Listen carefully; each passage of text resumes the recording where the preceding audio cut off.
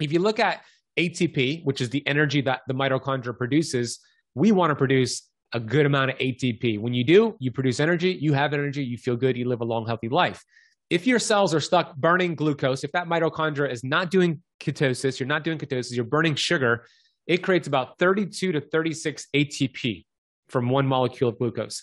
Compare that to a molecule of ketones, it's 400% more ATP, 120 plus ATP versus 32 to 36 ATP with glucose.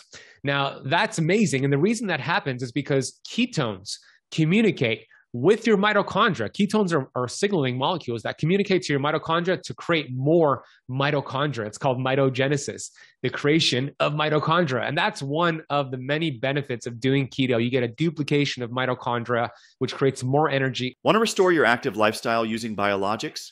Go to youngforlife.org.